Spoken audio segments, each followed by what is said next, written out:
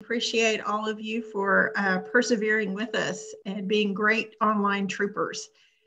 We have Jim Pfeifer back with us today for part 2. And he had a very, eye-catching title for today's lecture, but it is more of history in the Heights. And Jim, if you're just joining us for this part, is an architect here in Little Rock, born and raised in Little Rock. He's been a part of projects that you know, and the Big Dam Bridge, the Capitol Hotel restorations, a beautiful garden in the Heights on Kavanaugh and Harrison. He's also passionate about historic preservation, and to that end has created some pages on Facebook supporting the Terry Mansion, among other projects in Little Rock, and has been a writer in recent years about Little Rock's history, particularly the history in the Heights. And so that's why we have asked him. Last week was Murder in the Heights, and was a true crime story that happened in the 40s in the Heights. But today are other topics. So tell us, Jim, what you're going to talk to us about today, and welcome back. Sure. Thank you so much. It's really a great honor to be associated with your program, Life Quest, and Second Presbyterian Church. Thank you so much for having me. Does anybody recognize this instrument? It's a cello. This cello was loaned to me by the Arkansas Symphony. It's actually half size, which it's still pretty big, wouldn't you say? And first of all, I'm dressed. I'm assisting my wife in her clinic, so I'm dressed in clinic attire. And our topic today is the topless cellist and other superheroes from our town. As you can see, I'm not topless. I've got my wife's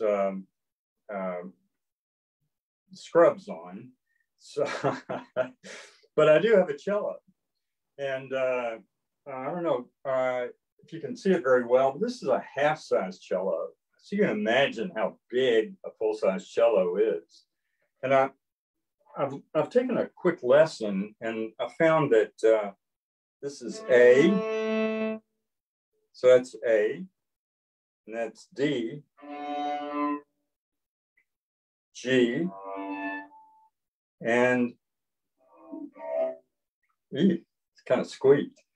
So that's Arkansas Democrat Gazette circulation, are the 4 notes on the cello, 4 strings. Anyway, I thought it would be appropriate to show you this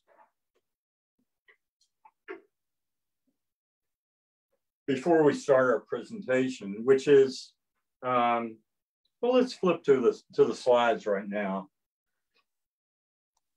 Let's see, can y'all walk me through getting me to the slide? Yes, okay, so if you want to go ahead and have a seat, we're going to start with Zoom, and we're going to press that share screen button. Zoom. Oops. Share content. Screen.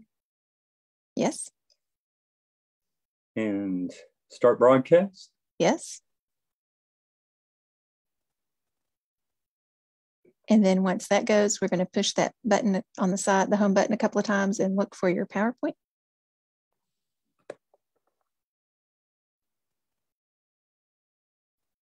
Oops. I'm back to myself. I see that. Could you see the share content button again? And hit screen. Mm-hmm. Start broadcast? Yes.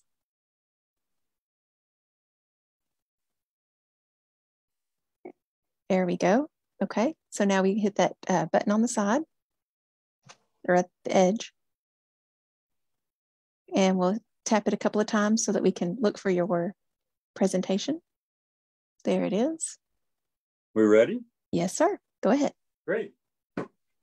So this shows the subject of our talk today, the topless cellist and other superheroes from our town. This is really a survey of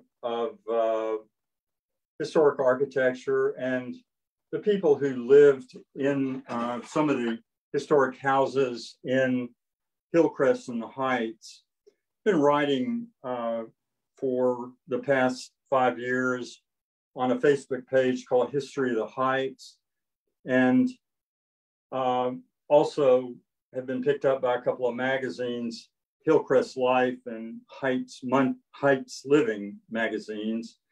And I've been trying to show how important it is to not tear down our history, to preserve our architecture in the historic areas, and not only because of the buildings, but also the people who lived in them.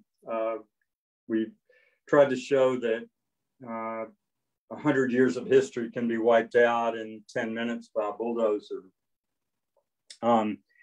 And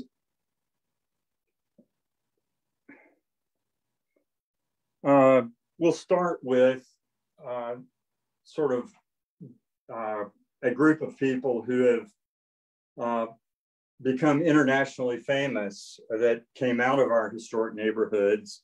The first one is Charlotte Moorman, who grew up in this house. This house is on Rosetta Street. It's a small craftsman bungalow. Rosetta is just south of Markham Street in Stiff Station area. And Rosetta Street was named for the youngest daughter of Charles Stift, Rosetta Stift Blass. Charles Stift developed this neighborhood and named the street after his youngest daughter.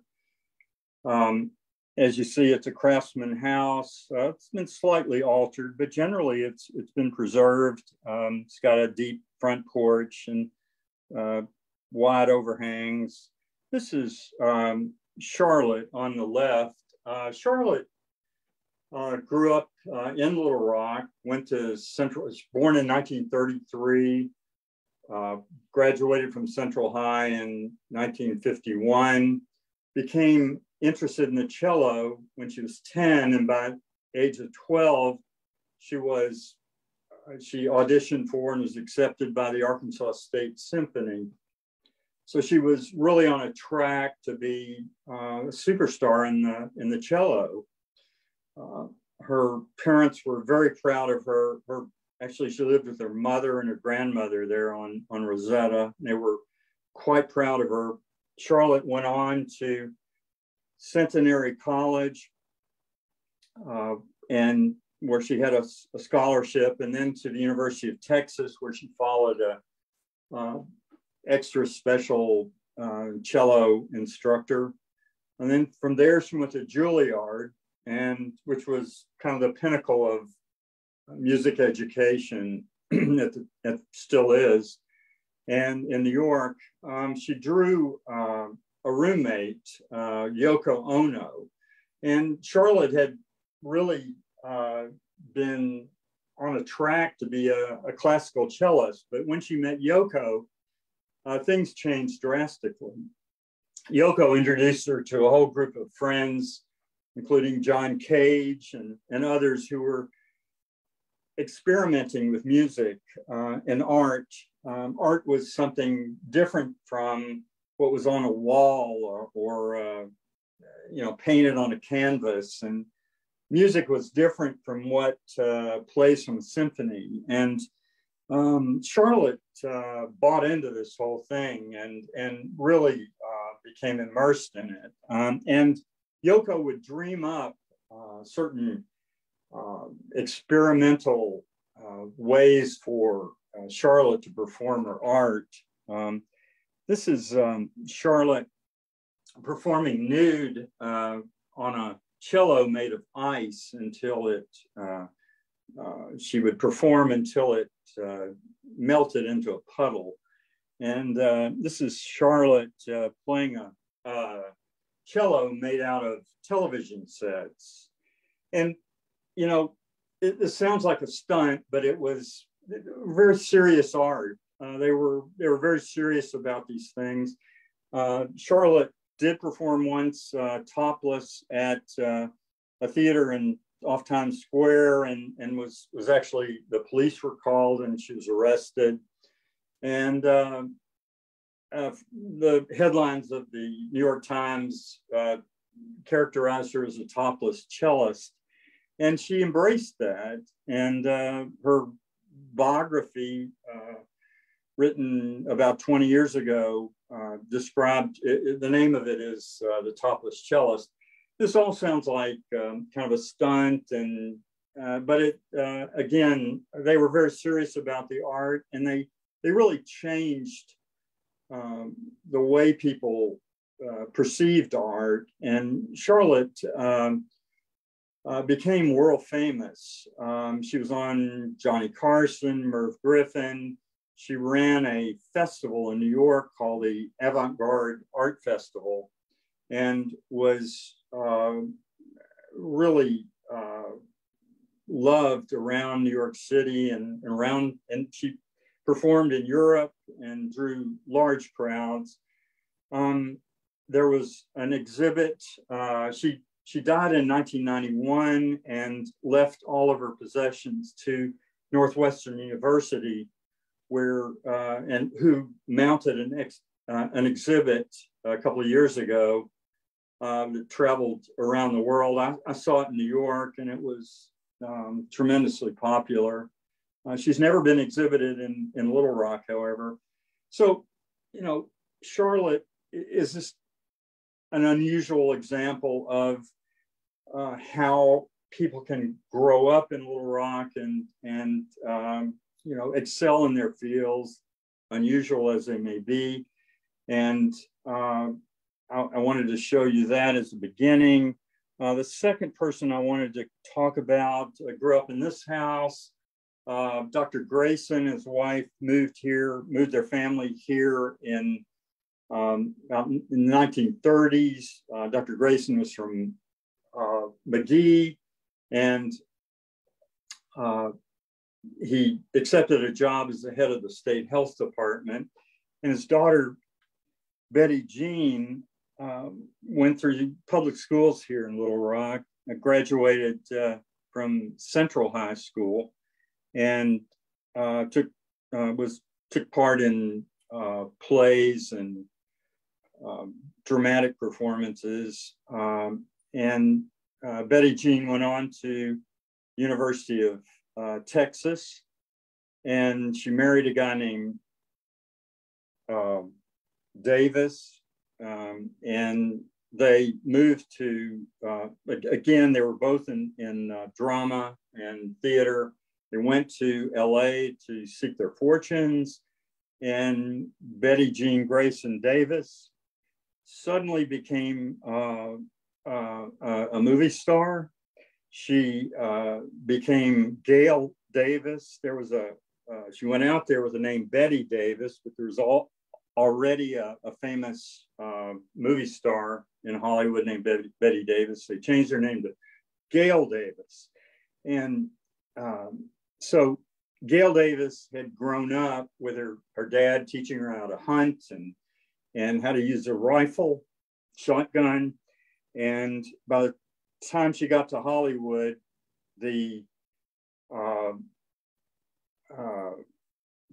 fad at the time were cowboy movies. So she worked with Gene Autry, Roy Rogers, The Lone Ranger, Cisco Kid. And suddenly she was offered a role as Annie Oakley. Annie Oakley was actually a real character from the 1880s. She is said to have shot a cigarette out of the mouth of Kaiser Wilhelm. She would perform in stunts in circuses where she would shoot behind her back with a mirror and always score a bullseye. So they had a new idea for a television program for Annie Oakley, and it became the most popular program on television, also the first vehicle for a woman to serve as the star of a recurring television series. The house, again, was built in 1937. It's an English style house. It has flat clay tile roofs that sort of imitate the wood shingles that we would have seen in England. It was really an honor to learn about Gail Davis, the movie star, who continued the Annie Oakley persona, embraced her for the rest of her life. She performed in Madison Square Garden, and they had all sorts of souvenirs and things that were sold for in the mode of Annie Oakley. Her daughter Terry's a realtor in Hot Springs. She went through the Anthony School here while her mother was mostly, performing in Hollywood. She did, Gail Davis, a lot of hospital work, spent a lot of time at Arkansas Children's Hospital, dressed up again as Annie Oakley. She was also on milk cartons she worked for Coleman Dairy later in her life. So this house is preserved, and again, we're so grateful that our local citizens have preserved these wonderful houses. There's Annie, Gail Davis is Annie Oakley. This is another person who grew up in Little Rock.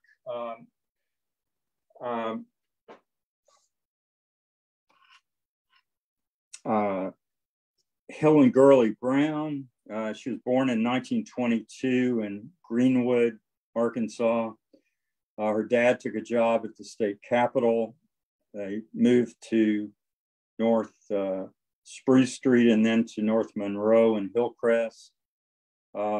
This is a cover of her biography. One of her favorite slogans was, "Good girls go to heaven, bad girls go everywhere." So Helen had a rather difficult childhood. Her father worked at the state capitol, went to work one day and died in what was characterized as a gruesome elevator accident at the state capitol.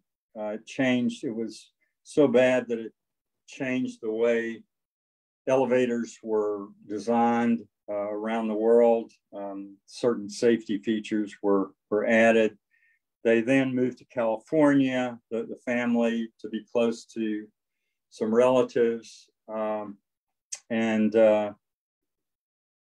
Helen's sister got polio and was an invalid.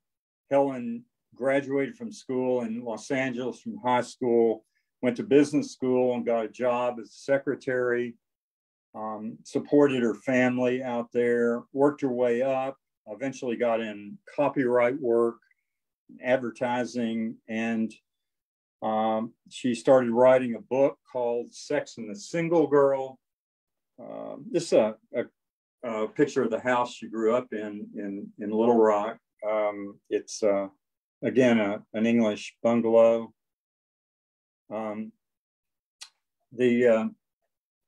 So she went to she wrote Sex and the Single Girl, and then she married a guy named David Brown, who was executive for a movie studio in California. He produced Jaws and Driving Miss Daisy, and so he helped Helen get the book published, and it was a bestseller. It was also turned into a movie starring Natalie Wood, and it sold for the movie rights sold for the most that had ever been paid for a nonfiction work. She is considered to have moved, well, her major contribution then, which I haven't gotten to, is that she became editor of Cosmopolitan magazine, and she stayed there for, I think she got the job when she was in her mid-40s, and she stayed there until she was in her 80s, and really revolutionized the field for as an editorship of for women. It was the first time a major magazine had a woman as editor.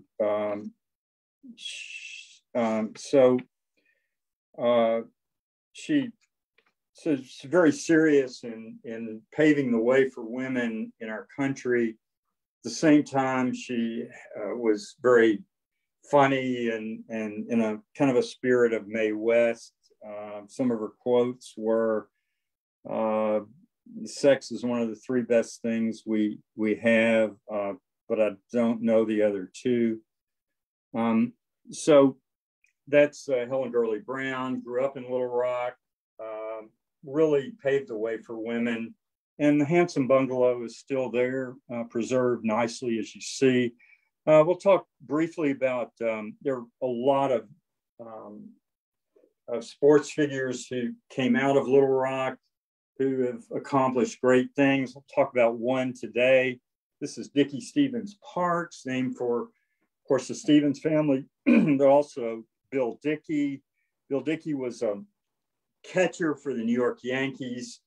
He was roommates with Babe Ruth for 7 years and best friends with Lou Gehrig. He was in Lou Gehrig's wedding. This is a house. This is a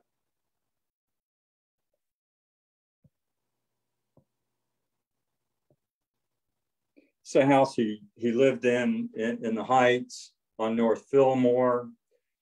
He was with the Yankee organization for 30 years, more as both a player and a manager and a scout. He's in the Baseball Hall of Fame. Was inducted in 1954, and some of his family still lives in Arkansas. He was a great ambassador for Arkansas. Everyone, my dad actually ran into Joe DiMaggio at a restaurant once, and Joe asked him where he was from, and my dad said, from the home of Bill Dickey. And Joe DiMaggio said, "Aha, that's Little Rock, Arkansas." So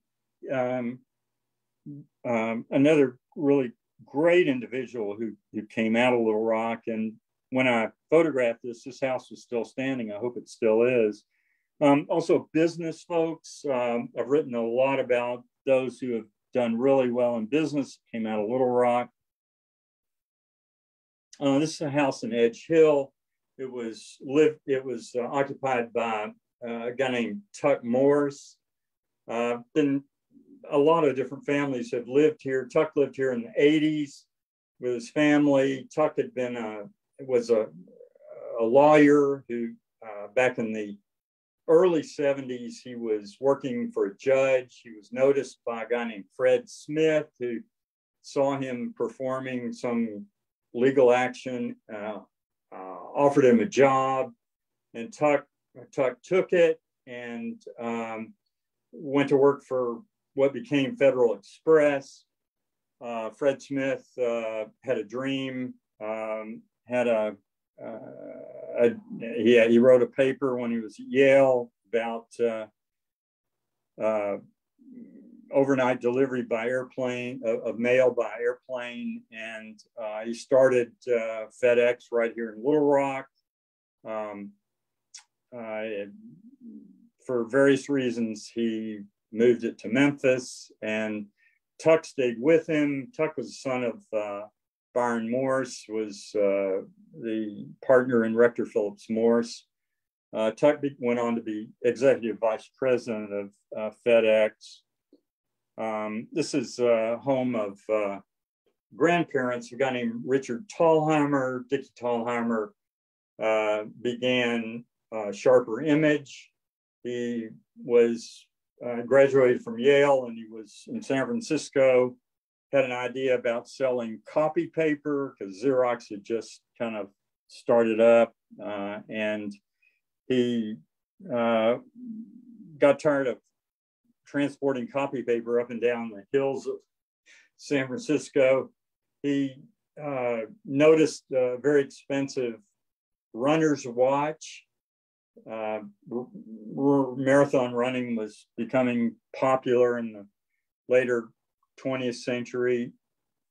Dickie Thalheimer found a way to purchase some more inexpensive watches in the Far East, and he sold his watches for half the price that they were being offered, and that I think he made $100,000 off that particular sale, and he used that to start a business called Sharper Image, which he sold for multiple hundreds of millions a few years ago. This is a English style house on Sherwood Road that his grandparents built, the Thalheimers. This is called the Spanish Courts Apartments, 808 North Palm in Hillcrest. As you see, it's a sort of a Spanish Revival style. What I found is that that the Spanish Revival style in America is really more influenced by a World's Fair that occurred in 1915 in San Diego. Sort of invented this style. It doesn't have that much to do with Spain, but it's very handsome. And this building was built about 1930, designed by Howard Eichenbaum, who also designed the Tuck Morse house. So you can see his style changed quite a bit. This was 1930, and Tuck Morse house was the late 40s.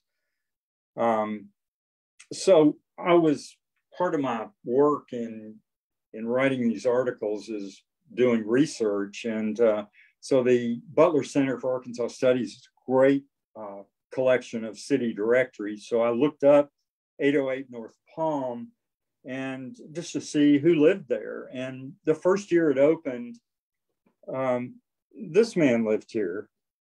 I saw the name Wilton Stevens, and I realized quickly it was Whit Stevens, who, of course, founded the wonderful business that we see in downtown Little Rock today, Stevens Incorporated. Whit Stevens was able to afford his rent. He came from a farm near Prattsville, Arkansas, and he bought some belt buckles by mail, and they sent him the belt buckles, and he took them with him to an Army training camp, and he set up a table next to where the military guys were receiving their paycheck. And the first weekend he sold $1,200 worth of belt buckles, and I guess it went on from there. And by the time he got out and he came back, he got an apartment here at the Spanish Courts and went into the bond business, and just was a character, been called the largest influence on the Arkansas economy in the 20th century. Wonderful guy, did a huge amount of charity work. This is McDonald Riddick House on Hill Road, kind of a classical looking building. It was built in 1910. Inside, it's more craftsman style. That's really a beautiful house. It's just recently been sold for the first time out of the family. A guy named James McDonald grew up here. McDonald had a dream of being an aeronautical engineer, And he accomplished that goal. He founded what became McDonnell Douglas Aircraft. They got the contract for among many other things, for the first space shuttle. And James McDonnell escorted President Kennedy into a mock-up of the first space shuttle. By 1979, McDonnell Douglas had 83,000 employees in St. Louis. So again, thanks to the family for preserving this house, really a beautiful place. We're going to talk about a few governors. The Hillcrest Heights area is literally full of homes that our political leaders have lived in. This is a house where Sid McMath lived and his wife. They were the last governor family to have to search out their own governor's mansion, because the one that we see downtown was built right after the McMaths moved into this house, and they were able to move from here to the governor's mansion. This is a colonial revival house, symmetrical, really a handsome place. It was actually built by the Stiff family. They were in the jewelry business. We've already talked about Charles Stiff. This is his son, Rosetta's brother, Perry Stiff, built his house. And the Stiffs were early owners of the Arkansas Diamond Mine. Charles Stiff was downtown in his jewelry store, and a farmer came in had ridden a horse to the jewelry store and showed him some funny looking crystals, and Charles Stiff identified them as diamonds. He sent them to Tiffany's, and they verified his analysis, and they were exhibited in Stiff's window for the first time. Charles Stiff ended up getting some partners and actually buying the diamond mine. They owned it for a number of years. So Sid McMath, governor's mansion. This is Harvey Parnell. This is the corner of North Spruce and Cantrell. The Parnells lived here during his governorship. He had a rough time as governor about 1930 when the Great Depression was going on. So he overcame a lot of obstacles. So another English style house. It's been painted all white. You can imagine how it might have been originally, with a deep red brick on the first floor, and there you barely probably see some wood trim that would have been painted probably a dark green with a stucco and kind of a light gray across the top. So, it's changed a lot in looks, but we're grateful it still stands. This is a house that Bill and Hillary Clinton moved into after he was defeated by Frank White. It's been preserved beautifully just off Hill Road. We have some in Hillcrest in the Heights. We've got some houses that families lived in who were associated with the desegregation of Central High. Let's see. This is the Lennon house, actually Lennon compound. Warren Lennon was elected mayor in 1903. 1927, he built his family compound. It's at that kind of a hairpin turn on Kavanaugh as you go up from Hocot's nursery. He built his house in the far distance there, and then he built a house for one of his daughters, and then he left a vacant lot in the foreground for Vivian. And Vivian had different ideas in building a house and settling down. She went to law school, became an attorney, married a diplomat from and lived in Washington for a number of years. And then she came back here. They moved back here to a building in Scott, Arkansas. She became the head of the Women's Emergency Committee to reopen the schools. This is a house lived in by Elizabeth Huckabee on Fairfax and Hillcrest. Elizabeth Huckabee was the vice principal for girls at Central High School in 1957. She wrote a book called Crisis in Central High that was turned into a movie.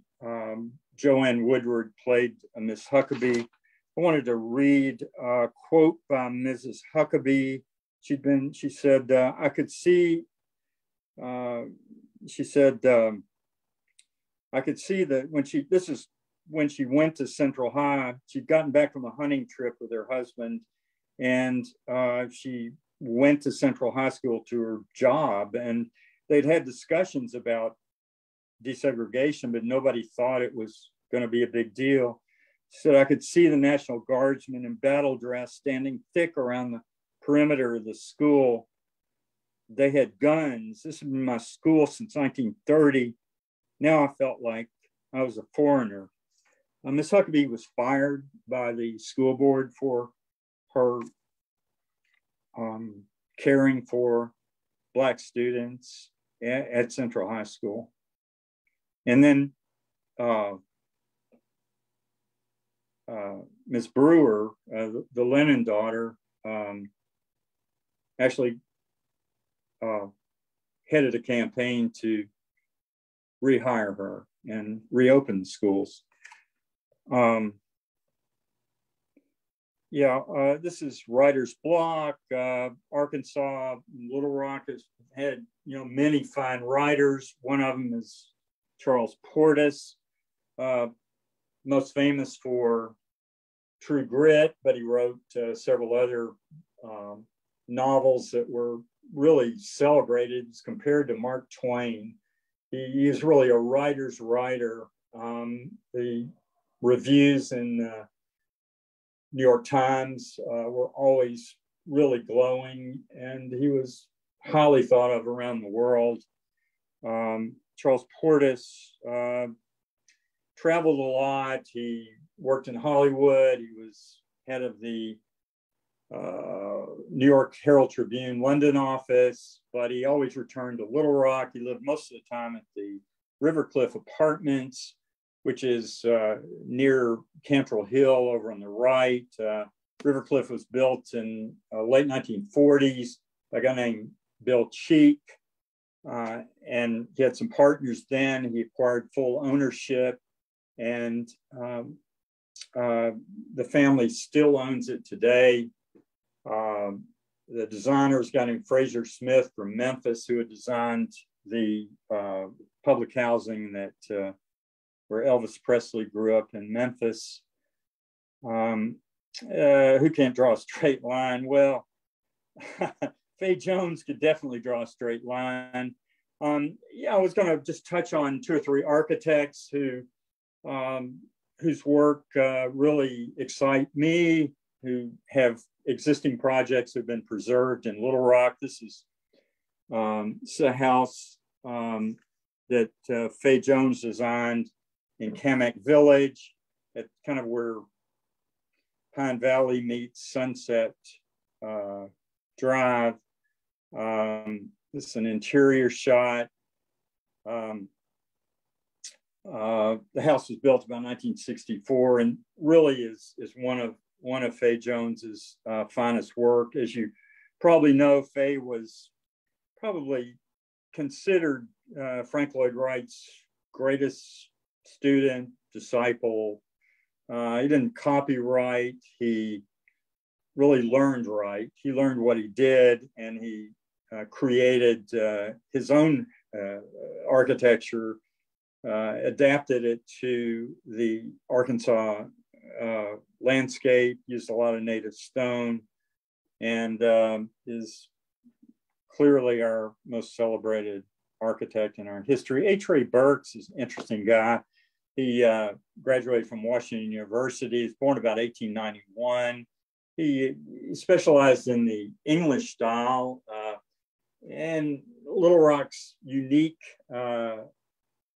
contribution to the English style is you can see a lot of rock, a lot of our native stone that's quarried nearby, some in the Heights areas in North Little Rock at Big Rock. This is the home of the Storts family. Ms. Storts was a great philanthropist and board member of many charities. She was on the Arkansas School for the Blind when they built the new building there on Markham. Helen Keller came for the dedication, and the only non-official duty that Ms. Keller attended to was a social gathering here in the Storts house. It just sold for the second time, and it's built about 1922. Max Mayer was a Texas architect who came to Little Rock about 1918. He was a graduate of Texas A&M, first architecture school, and went to École des Beaux-Arts, traveled a lot in Europe. This is a house he designed in Edge Hill. Whit Nisbet, an attorney, lives here, and his grandmother built a house, the only house in Edge Hill that has been a single family ownership, and he hopes that will continue. This is another house Max Mayer designs, the Ogden House on Hill Road. The entrance is actually through that porte cochere. There's actually a auto court in back. It's kind of a grand entrance to the home. Max Mayer had a lot of innovative ideas. He was trained in Paris in the Beaux-Arts, but he really created his own architecture. Dr. Ogden, incidentally, was the founder of Trinity Hospital, which was one of the first HMOs in America.